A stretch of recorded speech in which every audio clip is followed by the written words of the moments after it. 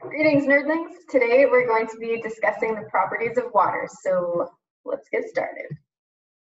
So first of all, water is super important because, well, most organisms on Earth are composed primarily of water.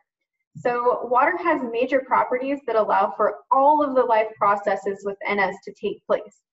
So most of water's properties are due to its polarity, which allows it to form hydrogen bonds. So if you remember from my classes, I always have this little saying about hydrogen bonds. I always like to say that hydrogen bonds are easy to make, and if you said easy to break, gold star in life.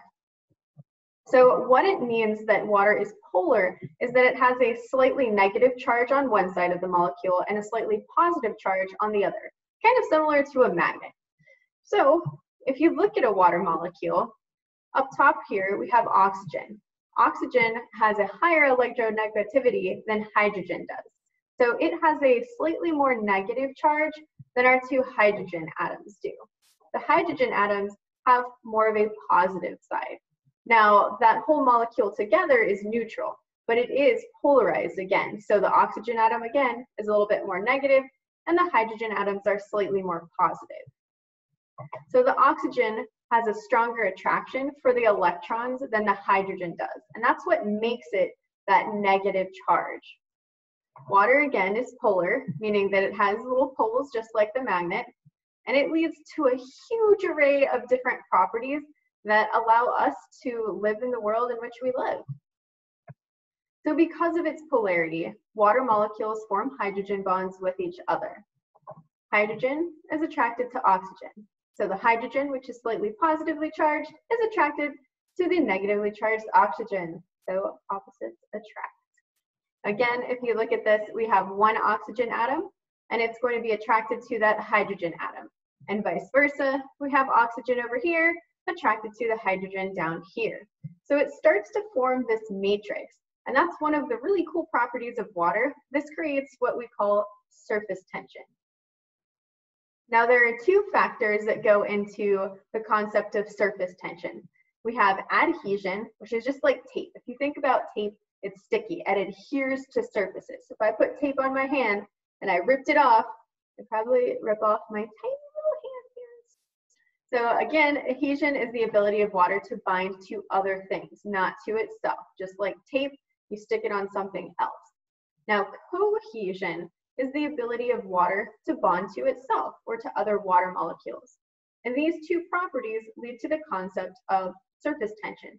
That's also what allows those little water bugs and water gliders to kind of coast along on the surface of water because of that surface tension. It's hard to break all of those bonds. Now, even though hydrogen bonds are easy to make and easy to break, lots of those together make it much more stable and much more strong, which leads to some of the other properties of water that we're about to discuss. So water is an excellent solvent. And I'm sure at some point in your science education, you've heard a teacher say that water is the universal solvent. Basically, what that means is that so many different compounds can be dissolved or dissociated within water itself. So many substances such as salts and sugars. So when you decide you want some sweet tea and you put in like 50 scoops of sugar, or you're dissolving salt for a lab that your crazy biology teacher is going to make you do. So what makes water a great solvent? Well, hydrophilic, hydro means water, and philic means to love or to like. So if a substance is hydrophilic or water loving, it's going to be able to dissolve or dissociate into water itself. So substances that have an attraction to water or are hydrophilic or water loving are said to be polar or nonpolar. What do you think? So those would be polar, meaning they have a charge. Just like those water molecules have a slightly negative charge on one end and a positive charge on the other where the hydrogens are, different types of molecules that are going to dissolve in water are going to have similar properties. So something to kind of keep in mind is that like dissolves like. So compounds that are polar, just like water, They are also classified as hydrophilic because they love water because they can dissolve in water. So polar hydrophilic substances are going to dissolve in water. Now, to the contrary, if we have some type of substance like an oil, lipids, fats, those aren't going to be very soluble in water.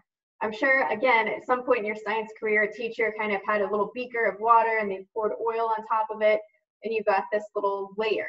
And that's because oil is hydrophobic, or water-fearing / water-hating. Those substances are non-polar, and so they're not going to be attracted to those slightly charged ends of the water molecules, so they're not going to dissociate. They'll basically just sit there. So water also facilitates tons of chemical reactions within our body. So all of the different enzymatic reactions that occur in our body pretty much require water in order to function. And if you're thinking, you're looking at this and you're like, I remember that, dehydration synthesis, hydrolysis, yeah, it's coming back. So if you've watched some of my other videos, you probably remember these guys, tangle beads. I like to use them a lot when I talk about enzymatic reactions, as well as hydrolysis and dehydration synthesis. So within the body, we have all these reactions that are going on. Some reactions are building things, such as building polymers from monomers, so putting smaller things together. And other reactions are going to be breaking different types of polymers apart. So if I eat something that's really, really rich in starch, like potatoes, my body's going to need to break that down into smaller glucose molecules that can be stored into my liver. So if I want to break a molecule down, I'm going to use water through a process that's called hydrolysis. Now the word hydro is referring to water, of course, but the term lysis is referring to splitting. So hydrolysis, meaning splitting using water. So now demo with the tangle beads. So if we're going to pretend this is a polymer, meaning many molecules linked together. If I want to split that, I'm going to go, I add water, and that process is called hydrolysis. Hydro meaning water, and lysis meaning to split. Hacha!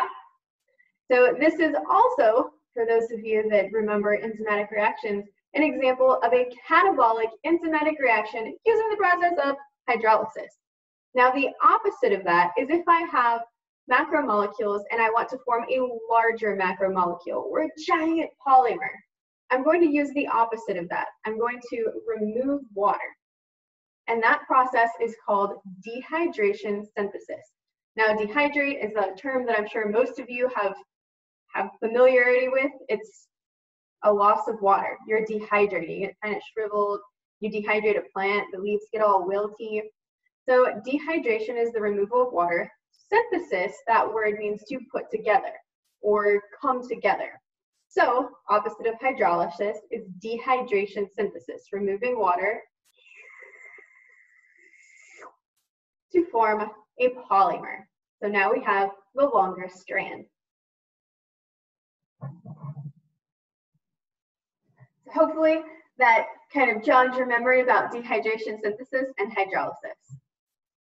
So water also has a high heat capacity, meaning that it has the ability to store heat and moderate temperatures by buffering those temperature changes. It takes a lot of energy to raise water by 1 degree Celsius. And it happens because water has something called a high specific heat. And again, it takes a lot of energy to heat it up. And it takes a lot of energy to cool it down as well. So this helps really moderate the temperatures around the Earth, especially coastal areas and areas that are surrounding big bodies of water. Water also has a very high heat of vaporization. It takes a lot of energy to change the temperature of water by 1 degree. So when water changes from a liquid to a gas, it removes heat from the organism, and that allows for evaporative cooling. So if you've ever been outside, and I live in Houston, as do some of you probably that are watching this. Now in Houston, this doesn't really work that well because it is so humid and we have so much water in the air already, that when we sweat here, we don't get as much evaporative cooling as you do if you went to somewhere like New Mexico, which is where I'm from. I go take a run in New Mexico, I sweat, it evaporates, and I cool off. I take a run in Houston, and I just get hot and really gross, and there's no evaporative cooling going on. So water is also less dense as a solid, and this means that when water freezes, it floats and it forms this insulating layer in the water beneath, allowing life to exist. So when ice or when water freezes, the bonds almost get stretched out. And so those hydrogen bonds get spaced out a little bit more between all of these water molecules. So the ice actually becomes less dense than the liquid state of water. So, quick summary so far of our properties of water. We have cohesion and adhesion, and those together can give us the idea or give us that property of surface tension, and it also has to deal with capillary action. Water is a very, very good solvent unless we're talking about hydrophobic compounds that are non-polar. It is a fantastic solvent for hydrophilic substances that are polar. It has a lower density as a solid, ice floats, and it has a very high specific heat as well as a high heat of vaporization. So why are all of these things possible? Water is polar and it makes hydrogen bonds. So the properties of water allow for something that's called capillary action. And again, this is probably something you did in middle school or maybe your freshman year in biology, working with these little capillary tubes. And it's the ability of water to flow into narrow spaces without the assistance or opposition to external forces like gravity.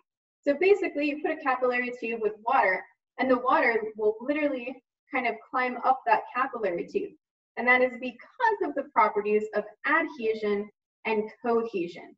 So the water is adhering to the sides of that capillary tube, kind of grabbing onto it almost. And then the cohesion of those water molecules, meaning all those molecules kind of holding on to each other, it prevents it from coming off of the edges, so it doesn't rip apart the adhesive property. And so those two properties working together will allow water to raise. Now this works at a much larger scale when we talk about trees that need to get water all the way from their roots to their branches. So trees undergo a process that's called transpiration. They open their little stomata, and you get an evaporation of water. That process is called transpiration. Well, when those plants transpire and they lose water, it creates this negative pressure system, and it helps to draw water up the xylem through the process of capillary action. Again, using the properties of cohesion and adhesion. Well, I hope that was helpful, and it was a good review of the properties of water. Stay tuned for more videos.